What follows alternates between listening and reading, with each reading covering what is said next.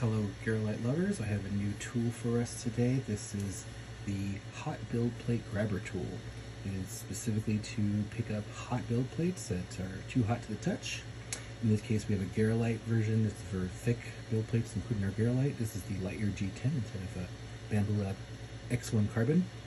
So the way it works is you got your build plate super hot. This one's at 90 degrees right now. I'm going to go ahead and slide it in. Let's see how this works. Works a little bit.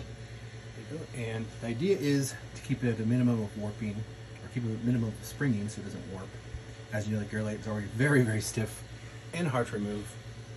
So this tool can both be used to remove it and set it back down. Keeps fingerprints off the build plate, as well as can help people with arthritis, carpal tunnel, peripheral neuropathy, and other ailments, or just, you know, make it convenient for fingers. This little kitty cat here wants to play.